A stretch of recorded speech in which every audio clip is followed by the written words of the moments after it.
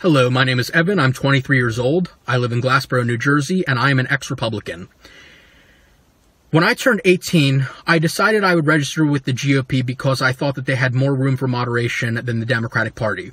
As someone who got involved in political campaigns and with the Young Republicans, I was disappointed that as time went on and Donald Trump became the nominee for the Republican Party, that there was less room for someone like me in the party.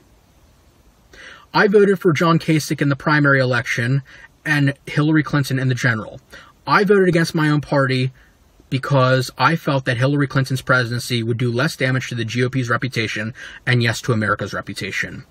Since Donald Trump was sworn into office, I have been disappointed in the increasing Stockholm syndrome that the GOP has exhibited.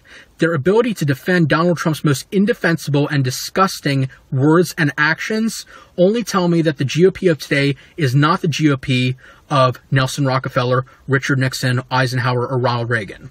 The fact that they are able to not have a platform and say we're for whatever Donald Trump is for, when Donald Trump has been a Republican for less time than I've been alive, tells me that today's GOP only cares more about winning than about having a message and having morals.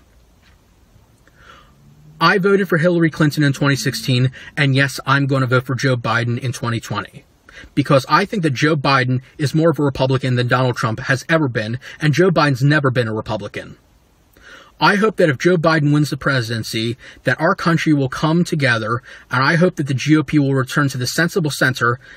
I don't know if I'll ever rejoin the GOP. I left it a year after Trump became president. But I hope that if Joe Biden does become president, I hope the GOP will welcome people like me, moderates like me, in case I ever want to rejoin. So, I think Donald Trump is a threat to the GOP, I think he's a threat to the United States, and I think he's a threat to the rest of the world. The GOP must do the right thing and vote for Joe Biden this November.